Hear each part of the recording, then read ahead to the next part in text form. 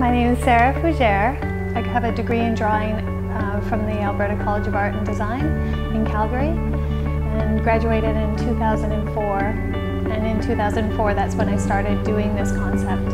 I had a show with Black and Yellow Gallery last year, around the same time, and it was 50 portraits in 15 days, and it was a success. We sold out on the opening night, and that was enough reason to do it again this year.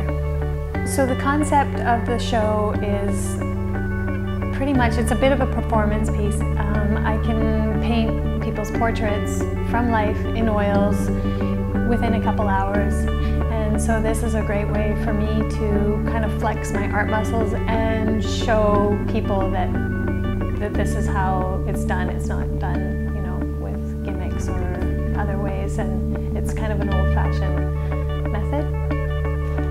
I use the time restraints as inspiration because of the process. People will only sit for a certain length of time. I feel like that also makes the brush strokes more informative. I have to be really on.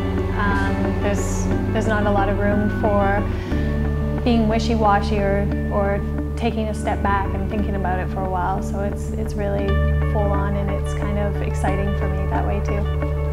People will sit there and they will have a million thoughts going through their mind, and with a photo, if you snap a shot, they might give you, you know, their little twinkle for a second, but when you actually sit there for a painting, you are you're very much yourself, you know, and you come into yourself, and I'm sitting there reading little hints of, you know, little smiley eyes or a lightheartedness or maybe a calm confidence, or, you know, those things can only come through with interaction.